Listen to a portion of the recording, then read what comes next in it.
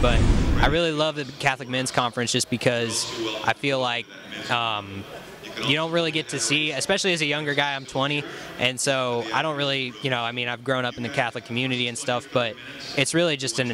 very hopeful thing that you get to see this many Catholic guys here, that you don't see it out in the world, and you kind of lose sight of it a little bit, and this is just like, I don't know, it's a huge retreat for me. I just feel better every time I'm here. Yeah, appreciate it.